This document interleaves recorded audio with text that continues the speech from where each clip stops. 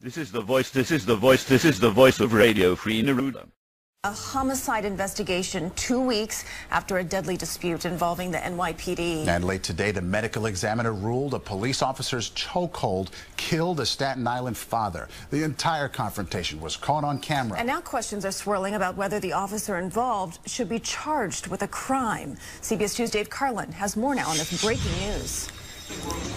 The medical examiner ruling has attorneys for Eric Garner's family saying, "We told you so." The death of the 43-year-old is declared the result of the police chokehold seen in this cell phone video. Garner was being taken into custody on Staten Island for allegedly selling loose cigarettes. The ME's report states Garner died of compression of neck, compression of chest, and prone positioning during physical restraint. Contributing factors included Garner's chronic asthma, obesity, and heart disease.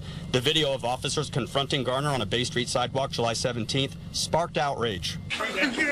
The ME's cause of death determination prompted this statement from Mayor Bill de Blasio. "As mayor, I remain absolutely committed to ensuring that the proper reforms are enacted to ensure this won't happen again." Mayor de Blasio has said the city would cooperate with any federal investigation. Officer Daniel Pantaleo is identified as the one who came up behind Garner, put him in a chokehold, and dragged him to the ground.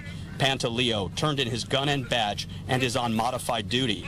A second NYPD officer and 4 emergency medical workers are also reassigned while the case is under investigation. The Staten Island District Attorney's Office issued this statement: "We await the issuance of the official death certificate and the autopsy report. The investigation into Mr. Garner's death continues." The head of the New York City Police Union, Patrick Lynch, defended the officers involved in Garner's death, denying they used a chokehold, which has been banned by the New York Police Department for decades. It was not a chokehold.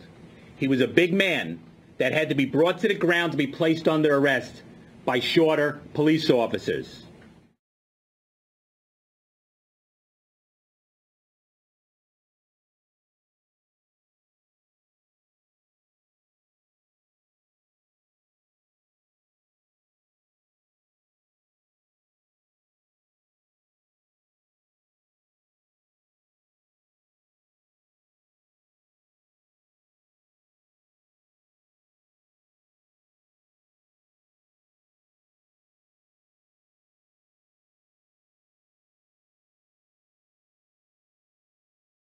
Proceeding was brought to you by the makers at Golematic.